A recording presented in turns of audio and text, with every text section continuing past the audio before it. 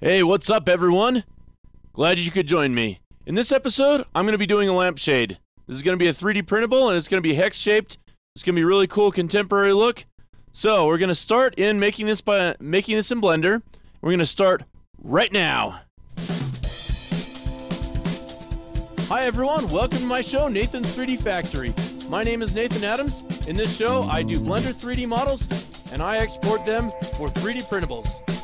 If you like my stuff, make sure to go to shembol.com for all my other video series, and also subscribe for more, and make sure to hit that notification bell for every time that I give you a new video. You can also check out my stuff by going to facebook.com/ShembolStudio if you want to give me a like on Facebook.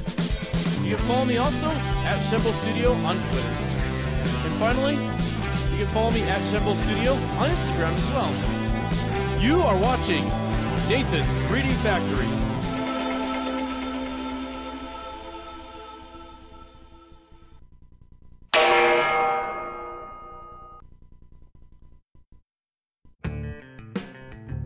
Okay, so first we are going into our default scene, and then I decided to add this sphere. This sphere is roughly about 61 millimeters in diameter. So this sphere is going to represent the diameter of your typical bulb that I'm going to be placing in there. So for the typical size for this one, it's an A19 incandescent. I know we're not using incandescents anymore, but this seems to be a pretty standard size. So now I'm going to be adding a circle that's going to go a little bit beyond that.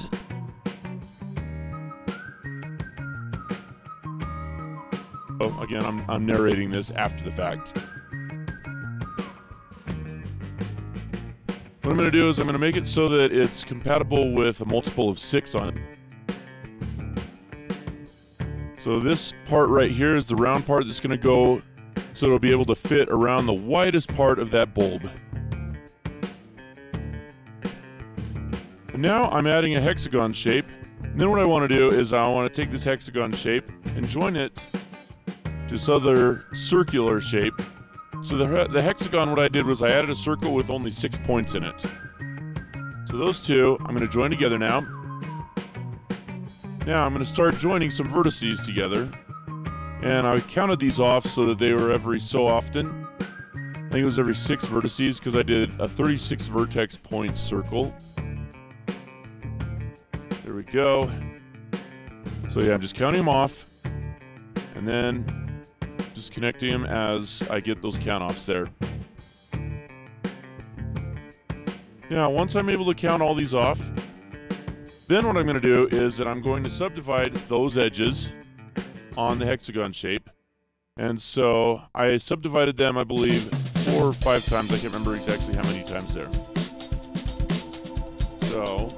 but the ultimate goal is that I'm going to bridge those edge loops. There we go. Each on my nose. Do that so I can just bridge it. Okay, I did something funky there. I think I forgot to subdivide the edge there.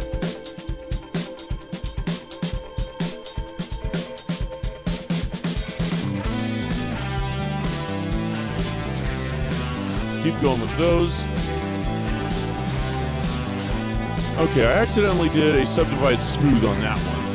So that's why that one came out looking a little funky. Yeah.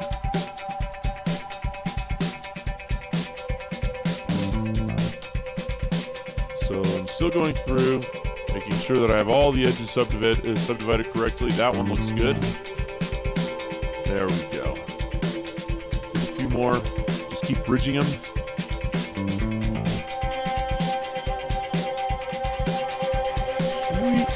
Almost done with this step here now.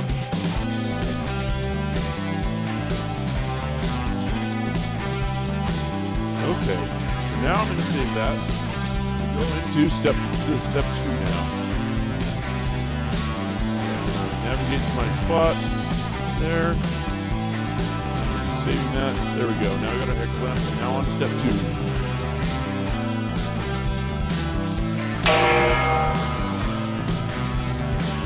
Step 2 now. All right, we're going to extrude the edges of that hexagon up. We're going to do that, I think it was 100 millimeters up. Okay. Just going around and jamming the edges there. And now, I'm going to copy that hexagon, and then I'm going to bring it in. I'm going to scale it in 0.25. So I'm not extruding it. What I'm going to do is that I'm going to make another hexagon shape there. And then from that new hexagon shape, what I'm going to do is I'm going to extrude inwards with it. As well as, now first of all, I'm going to connect those edges. And I'm just doing them 2 edges at a time.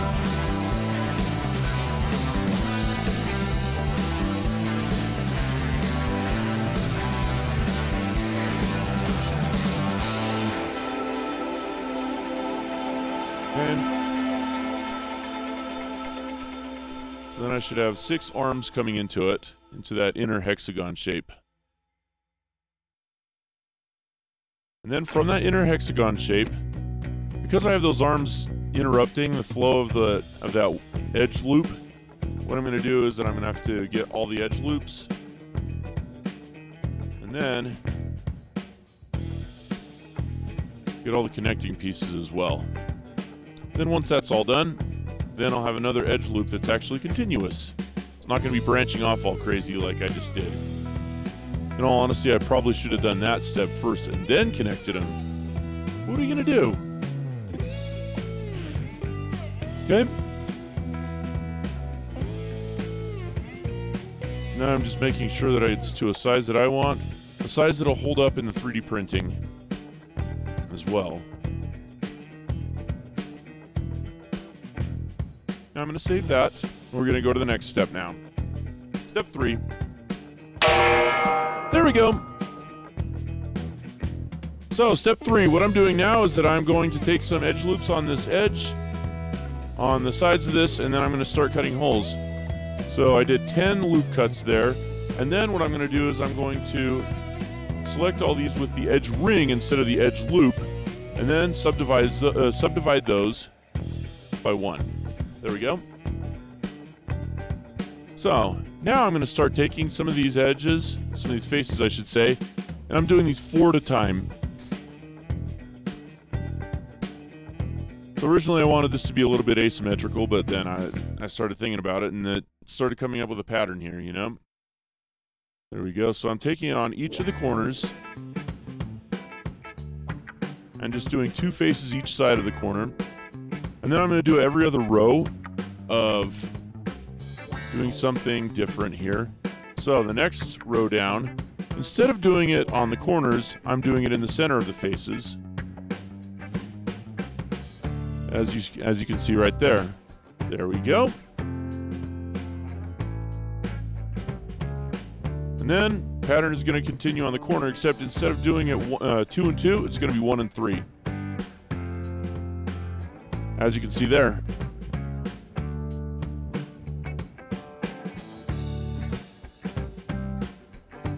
And as I was doing this random stuff, then I started to realize, yeah, there's going to be a pattern there, I think. But I started to like the pattern once I got it going.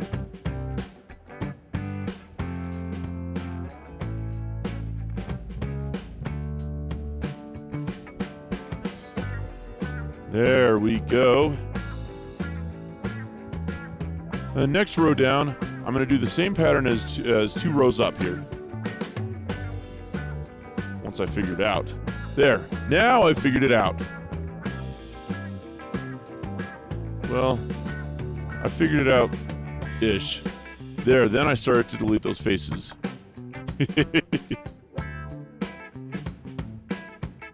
So I'm going to continue around. This step is quite a bit lengthier, so bear with me on that. And then I decided to do 2 and 2 on this one again, after I realized that there was some sort of a pattern happening.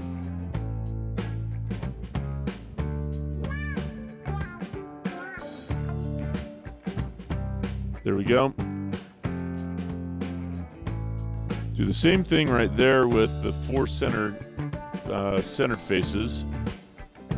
So on this, I'm just trying to select all of them as I'm rotating around the lamp shade. There we go. And then that 1 and 3 pattern, I'm taking the other way this time. So that way it throws a little bit of asymmetry into it. Just to kind of make things interesting.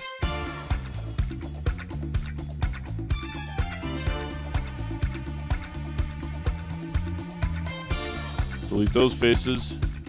You can see that pattern going down the whole lampshade. And then it's the 2 and 2 on the corner again.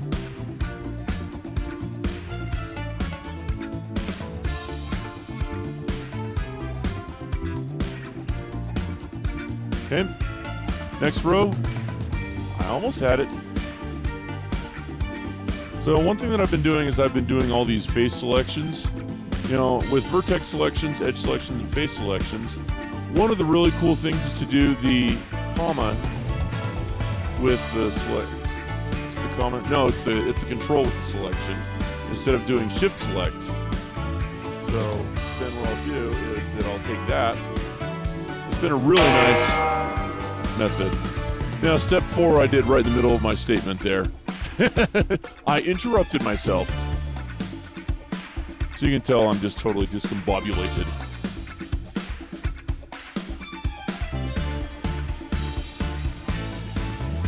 So on this step, what I'm doing is that I got solidify. And I tried this one a few times because I wasn't quite liking what was going on in the upper part of it. And I was wondering, what am I doing wrong, you know? Then I started to realize that as I was doing this step, I needed to get a little bit of a rim on this.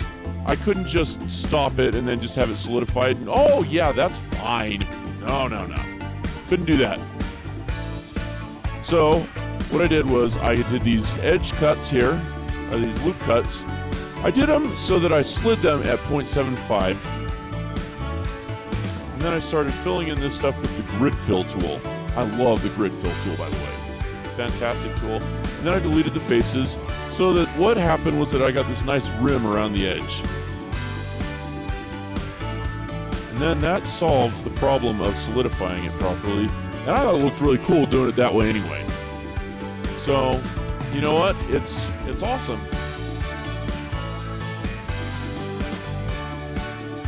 So I had a bit of a plan here on this one, but I was also doing a bit of impromptu artwork. It's the best kind of artwork. It's the impromptu type of stuff. All I improvise, really awesome stuff. Get a lot of great music like that. Get a lot of great artwork like that too. So, but all in all, this one came out, I think, very well planned out after the fact. Came out looking really nice. I had a fun time with this one. So anyway, so I'm down to the end of this one. Almost there. Get those last 4 faces deleted. So, one thing I didn't do earlier was that I did not rename this object. So, I went through and I renamed this so that this would be the proper name, Hex Lamp. So, but there's the end result right there.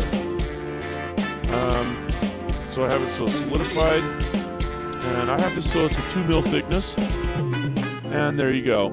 That was how I got this Hex Lamp idea.